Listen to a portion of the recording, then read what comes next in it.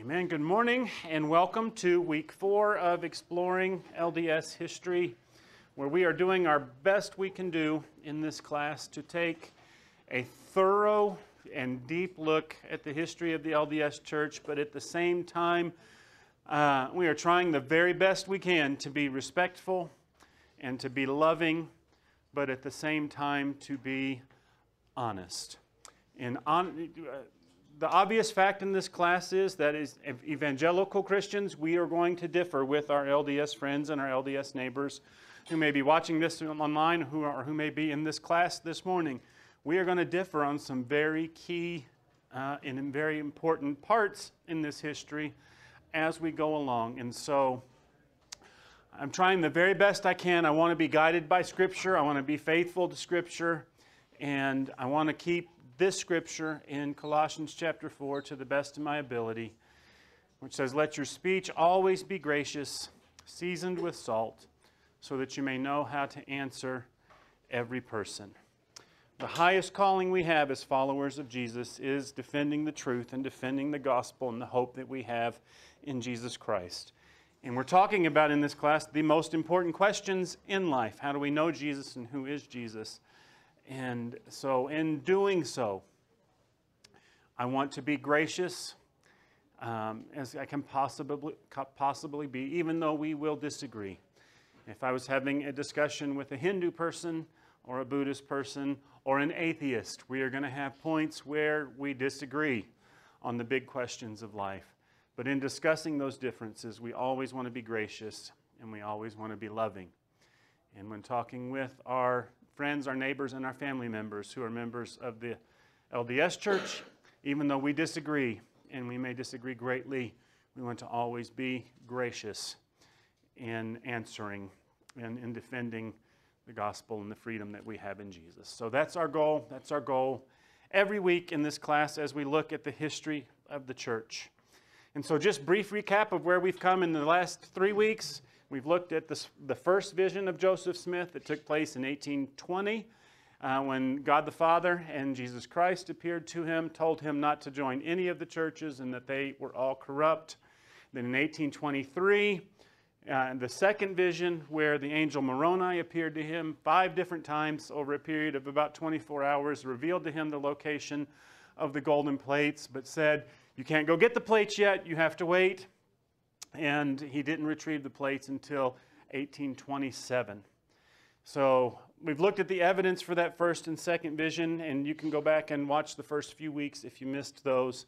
What we're doing now is going back and looking at that period from 1820, when he had that first vision, and to 1827, when he received the golden plates and began translating them, what was going on in Joseph Smith's life in that period of time.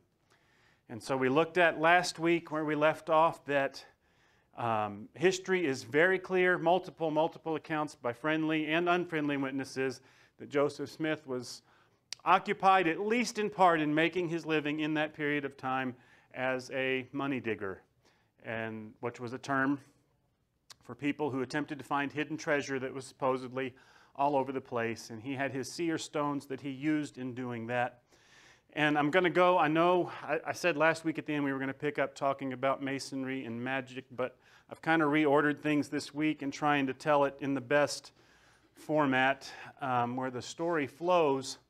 So I want to continue along this line with maybe the most famous instance of Joseph Smith's money digging, or at least the most important in terms of our story and in terms of his life and what actually led to him stopping the practice of money digging. And so we're going to look at this today. And what we see in this time period is this transformation of Joseph Smith from a money digger who is in the practice of finding buried treasure for profit, where we see this shift and we see this transition over time from him doing this same kind of practice for money, for profit, to becoming a prophet with a P-R-O-P-H-E-T, prophet. And you can kind of see when you put all of the historical record together, you can see this transformation taking place.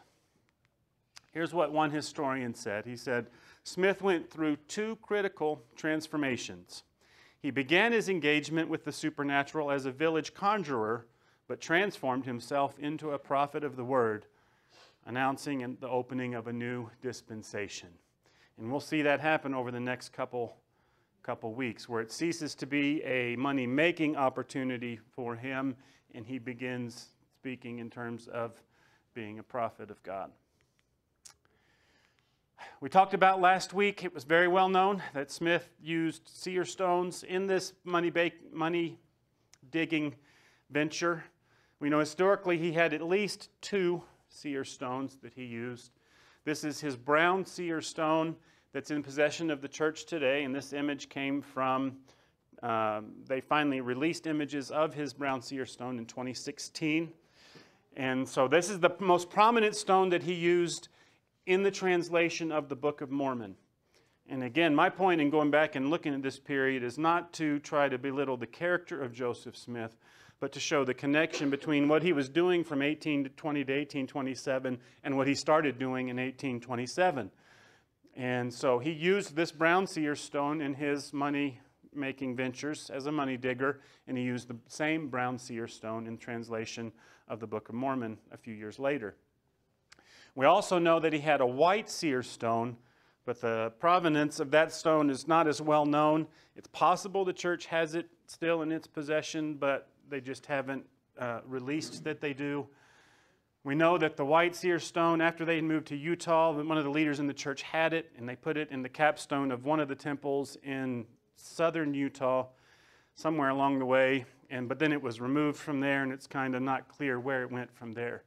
But we know he had a brown stone and a white stone, and both of those will come up in our story today. We're going to look at one specific instance that led to kind of a turning point in Joseph Smith's life and in his career as a money digger. You might remember Josiah Stowell's name came up last week in some of the accounts we looked at, and he's a prominent figure today. So this is Lucy Smith, Joe's mom. This is her account of what happened in 1825, and this is where Josiah Stowell comes into our story. She said in her autobiography that a short time before the house they were living in was completed in 1825, a man by the name of Josiah Stowell, and you'll see his last name spelled several different ways today. A man by the name of Josiah Stowell came from Chenango County, New York, with the view of getting Joseph to assist him in digging for a silver mine. He came for Joseph on account of having heard that he possessed certain keys by which he could discern things invisible to the natural eye. So this is a really interesting statement to me for a couple reasons. Number one, this is his mama, who was in a better position to know than anybody, and she'll come up again later, but she's admitting here he had this supernatural gift and ability that she never apologized for. She was proud of him. She was a believer in all of these kinds of things herself, and she believed that her son had the gift. And so she openly admits that he had this supernatural ability to see things with his seer stones. The other interesting thing, though, to me, is it shows he had enough of a reputation that Josiah Stowell came from a neighboring county, that he had heard of Joseph Smith's reputation enough that he sought him out. He came specifically to meet him and to find him and to employ him in his money digging ventures. So a couple interesting things from Lucy there. So Smith moves to Harmony, Pennsylvania with Stowell to assist him in finding this lost silver mine. They're actually digging, it's right on the border there, they're digging in New York, but staying in Harmony, Pennsylvania. And while there, they boarded with a man named Isaac Hale, who put up his money digging group in his house. And Isaac Hale had a cute young daughter named Emma Hale. And Joseph met her, and they fell madly in love. The problem was her father, Isaac, didn't approve of the relationship at all. He didn't approve of, he thought Joseph Smith was a fraud and a charlatan. He didn't approve of the way he was trying to earn money, and he didn't buy into any of it, so he didn't approve of his dating his daughter. And we'll come back to their story in a little bit today. But here's what he said about Joseph Smith at the time. So this is Emma's dad. Smith was boarding with him while they're looking for this buried treasure. He said that Smith at that time was in the employ of a set of men who were called money diggers, and his occupation was that of seeing, or pretending to see, by means of a stone placed in his hat, with his hat closed over his face, and in this way he pretended to discover minerals and hidden treasure.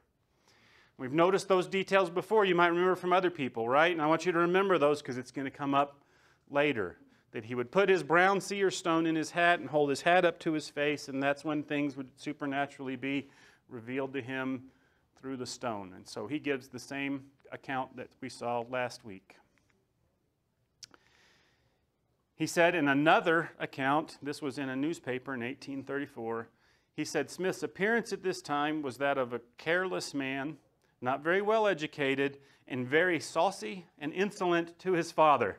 So he didn't like the way Smith treated his dad. Smith and his father with several other money diggers boarded at my house while they were employed in digging for a mine that was supposed to have been opened and worked by the Spaniards many years since. Young Smith gave the money diggers great encouragement at first, but when they had arrived in digging to near the place where he had stated an immense treasure would be found, he said that the enchantment was so powerful that he couldn't see anymore, and they became discouraged and soon after dispersed. So that's a story we heard before last week, right? They dug and dug and dug and dug, and when you get to where the treasure's supposed to be, something always happens. It moves deeper into the earth. The spirits make the enchantment so strong you can't see it or you just can't get to it. And so they never could get to this treasure. They got discouraged.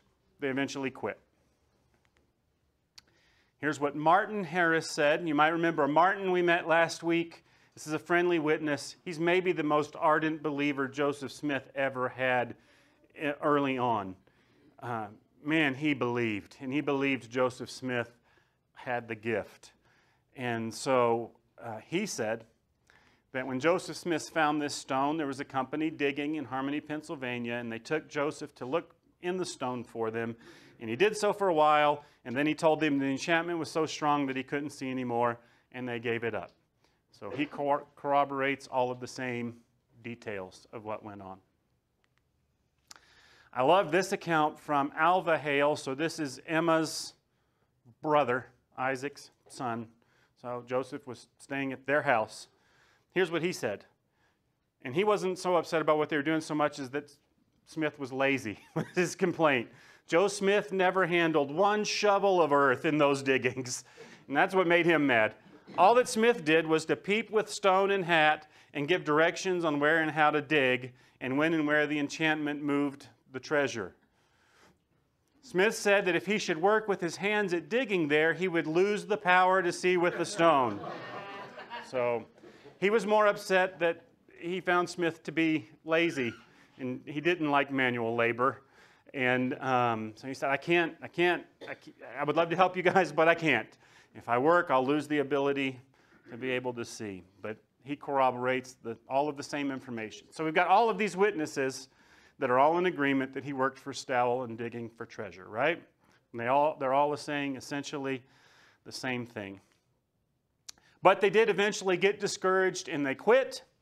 And so Smith went to go stay with Stowell in his home in Bainbridge, New York, and he continued to work for him there on his farm. And for about 5 or 6 months, he worked for him on his farm. This is his house, which is still there in Bainbridge, New York today, which you can go and visit.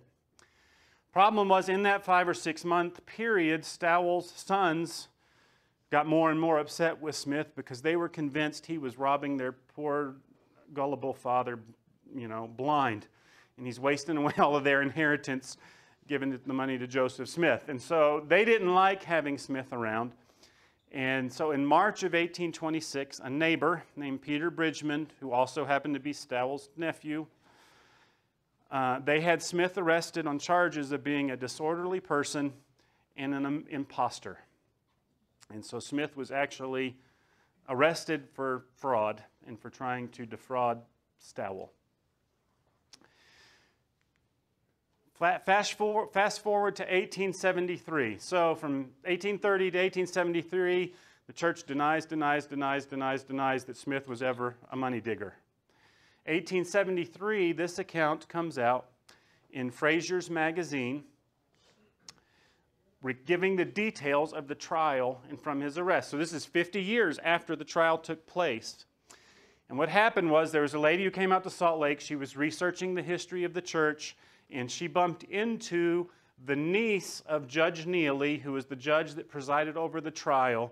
And the niece was able to give her Judge Neely's notes, basically the trial transcript from that trial. And she had that trial transcript published in Fraser's magazine in 1873. This is a lengthy account, but I think the details are worth mentioning, so bear with me. I'm going to read through these, but we learn a lot of important stuff from this.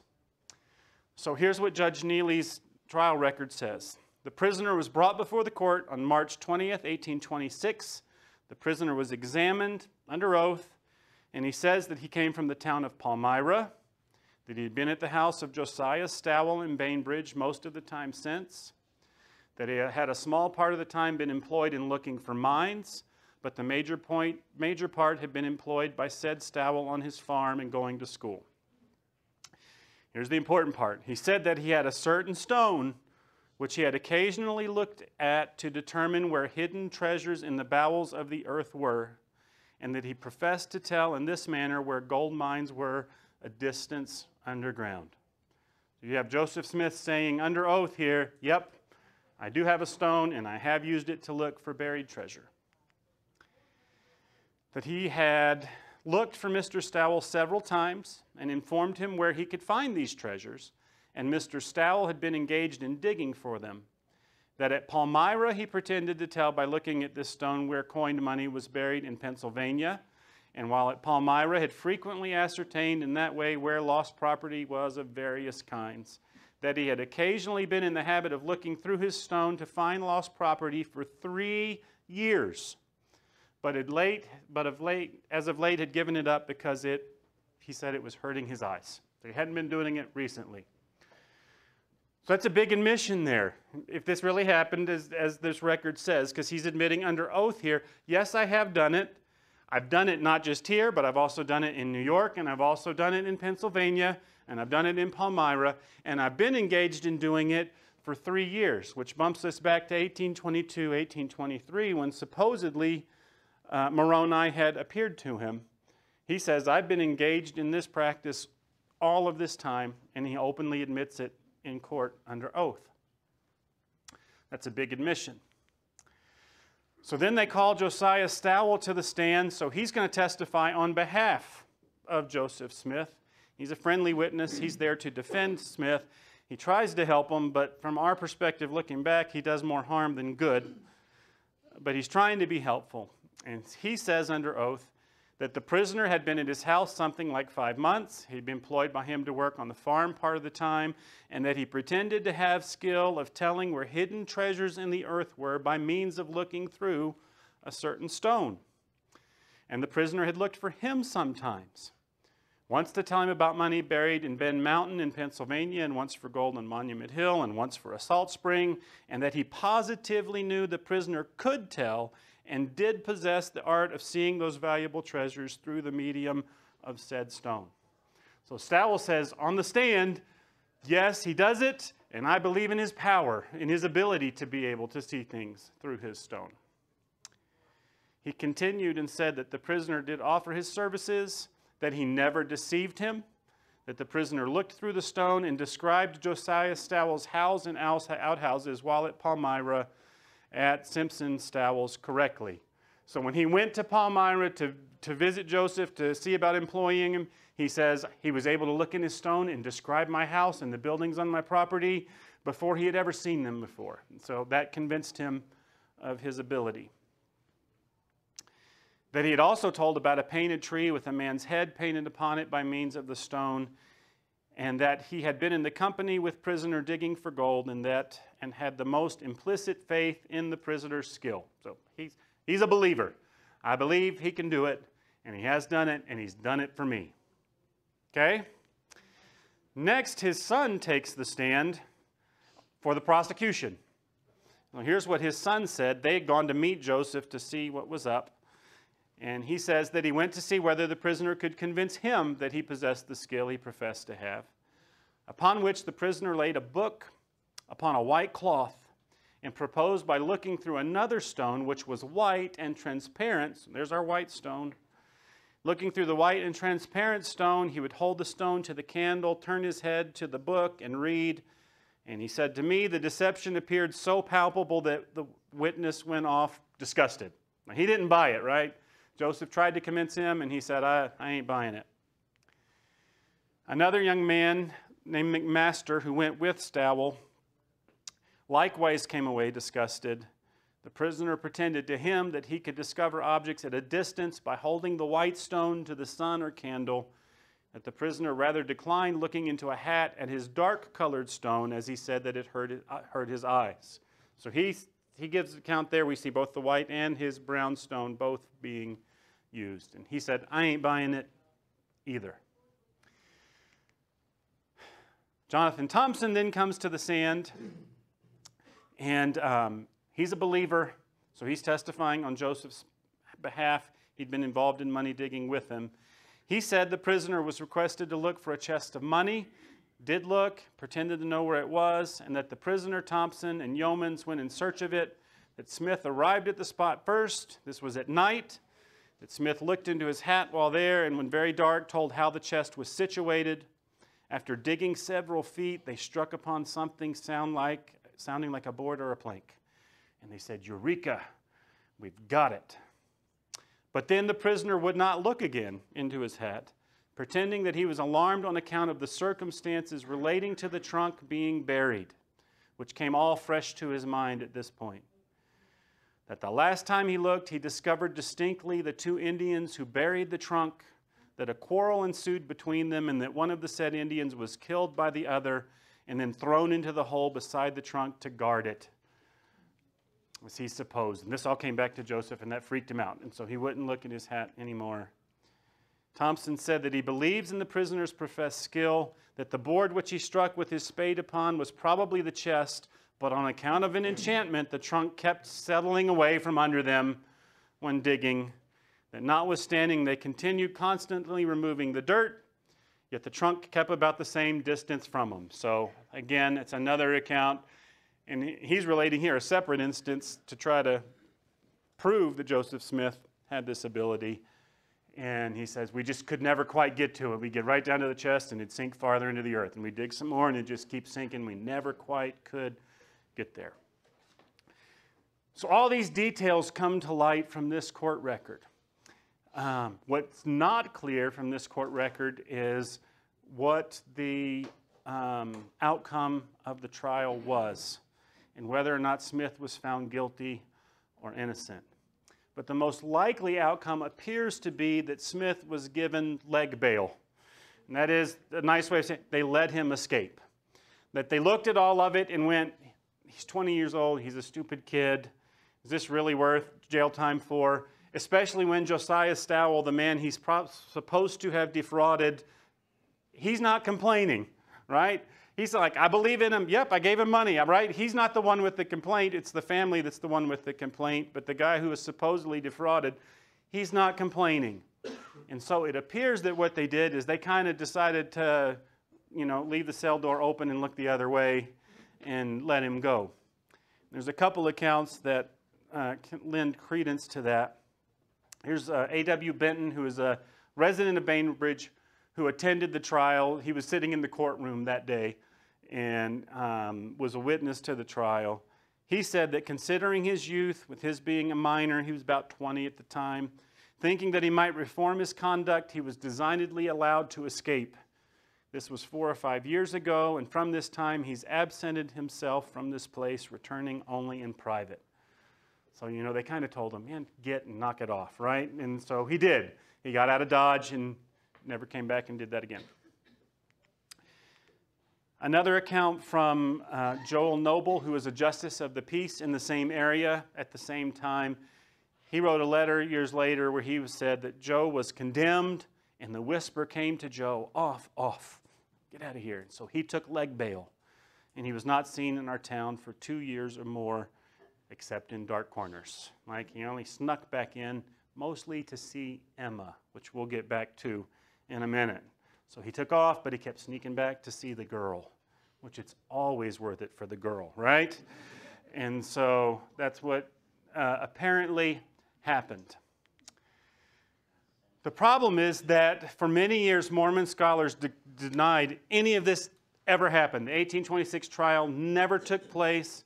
All of that account we just looked at came from a magazine article 50 years after the fact, right? And from notes that this lady supposedly got from the judge's daughter. And so for 100 years, the church's story was the trial never took place. He was never arrested. None of it ever happened. This is all just anti-Mormon propaganda that people are trying to slander the prophet. And everybody's just out to get him, but none of it ever happened. And sometimes they said it in very strong terms. Francis Kirkham was one of the first LDS professional apologists. He wrote a book called A New Witness for Christ in America in 1942. It's one of the first LDS apologetic works where he's writing specifically to defend the Book of Mormon and how it came about. And in that book, he's answering about this trial record. And he says no such record was ever made and therefore is not in existence. Never happened. The Deseret News said in 1946 in the church section that this account of the trial is a fabrication of unknown authorship and never in the court records at all. So again, never happened. John Widsoe, who is an LDS apostle in 1951, he's a member of the Quorum of the 12, he said, this alleged court record seems to be a literary attempt of an enemy to ridicule Joseph Smith. There was no existing proof that such a trial was ever held. Never happened. Hugh Nibley said, and if you know church history, Nibley is a very significant LDS church scholar, very, very prominent. Nibley said, if this court record is authentic, it is the most damning evidence in existence against Joseph Smith. So this is in 1967. He said it earlier, but that's when that account comes from. He says, if this existed, that's damning evidence, right? Because you have our prophet who's been visited by God. He's been visited by Moroni 5 times, and then every year on the anniversary of that visit, he's been visited by him again. In this meantime, running around doing occult things like money digging and using peepstones and all of this. My favorite account, though, because this comes from one of the LDS, from their sacred works. So in the Pearl of Great Price, there's Joseph Smith's history. And this is his account of that time period. This is included in, this is one of their standard works, right? In what we would call Scripture. It's in one of their standard works, where Smith, writing in 1838, says this. He says, in October of 25, I hired with an old gentleman by the name of Josiah Stowell. He took me with the rest of his hands to go dig for the silver mine, at which I continued to work for nearly a month without success. I prevailed with the old gentleman to cease digging after it. I convinced him finally to stop. And hence arose the very prevalent story of my having been a money digger. Now this is significant, I think, because, Joseph wrote this in 1838. By then, the church is 8 years old. It's growing. It's thousands of members. He's becoming a very prominent person.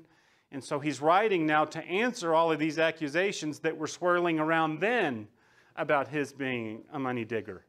And they were prominent enough accusations that he felt like he had to address them, right?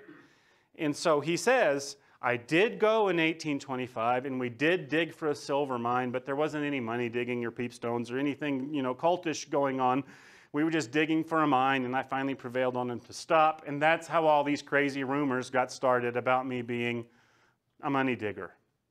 But he's denying that he ever did work as a money digger in saying so. But he's addressing it. So we know at least the rumors were there, right? So for 100 years, this was the church's party line. Never happened, never happened, never happened, never happened, never happened. And then In 1971, this interesting little piece of paper was found. When these religion researchers were digging around in the basement of the county jail there in Bainbridge, New York, and they found a couple damp boxes of water-damaged old court records dating back all the way to the early 1830s. And one of the court records they found was this piece of paper, which is a receipt from Judge Neely for his services for the day. So he's just saying on this piece of paper, I conducted this trial, here's my charges. I conducted this trial, here's my charges. I conducted this trial, and here's my charges. So it's a receipt for his services, but right there in the middle of that piece of paper, we read this, and it's hard to make out if you're looking at it there, but here's what it says in the middle of that piece of paper in that highlighted section. The same, because it's one account after another. So the people versus Joseph Smith, the glass looker. March 20th, 1826. For misdemeanor charges, to my fees and examination of the above cause, $2.68. So I tried the case of the people versus Joseph Smith, the glass looker, on this date, and here's my fees for hearing that trial. You put that together, this receipt confirms Joseph Smith was tried as a glass looker, just like the previous account said. The charges of $2.68 match exactly what was given in the Fraser's Magazine account 100 years before. The date of March 20th, 1826 also matches the date given in the magazine. And when this initially came out after some hemming and hawing and trying to say it was a forgery and not legit, the church finally had to concede this is a legitimate document. The trial really did happen. It really did take place. Which is a problem for Francis Kirkham, who said, you might remember, in this book in the 40s, A New Witness for Christ in America. And this is an LDS apologist. He says, if any evidence had been in existence that Joseph Smith had used a seer stone for fraud and deception, and especially had he made this confession in a court of law as early as 1826, or 4 years before the Book of Mormon was printed, and this confession was in a court record, it would have been impossible for him to have legitimately organized the restored church. I think that's significant. And again, my intent, I am not trying to beat up on the character of Joseph Smith. Young people do stupid things. Most of us wouldn't want everything we did at 1820 pulled out, or 1820. I don't want any of the things I did in 1820 to come. We wouldn't want the things we did when we were 20, right? Most of us did things at 20 we wouldn't be really proud of. So I'm not trying to demean the character of Joseph Smith. But here you have an LDS apologist who realizes the significance of what this means for the founding of the church. That if you have a young man who's been visited by God the Father and Jesus Christ and told not to join any of the churches, that they're all corrupt. And then in 1823, he's visited 5 times in a 24-hour period by Moroni and shown the golden plates. He's not allowed to take them, but he has shown the golden plates. 5 times he's visited by Moroni, and then every year from 1823 to 1827 on the anniversary, he goes back to the hill and he's visited by Moroni again and again shown the plates and saying, no, you can't take them yet. So that's going on every year in this time period. If in that same period of time you have this same young man running around making his profession as a money digger involved in occult practices like this, openly admitting to it in court, that's not a good look for somebody who's called to be a prophet of God. And it certainly doesn't lend credence to his story when he denies in their scripture that he ever did it in the first place and says it was all, it was all rumors running around. But I wasn't actually doing any of that. When it's evident, it's overwhelmingly evident that he did. And when we get to when he starts translating the plates next week, it becomes even clearer that he carries those same practices that he's been doing for the last 4 years as a money digger. We'll see him doing the same practices in translating the Book of Mormon. And it all just kind of flows from one into the other. And so if we are wrestling with the question whether Joseph Smith is a prophet who restored the church on earth, just looking at the history of this, we have to wrestle with that, right? Could he have been who he said he was if all of this was going on at the same time? Back up just 1 second to go back to that blooming romance for just a minute. It's in this same period that he met Emma. They fell in love. Smith's dad couldn't stand him. So following his arrest, Smith kept coming back to the area to see her. When he asked Emma's father for permission to marry, he flatly refused. In fact, he kicked him out of his house and said, "Not on God's green earth." That's not his exact words, but he said, "No way, you're not marrying my daughter." But Stowell, who was very fond of the couple and wanted to see them get together, he arranged for Emma to come and visit him in Bainbridge, which is, it's all connected there to where she was in Pennsylvania. He arranges for her to come and see him while her dad was out of town. And while there, her and Joseph were secretly married on January 28, 1827. And then Joe takes her back to Palmyra, Manchester area, where they moved in with his parents.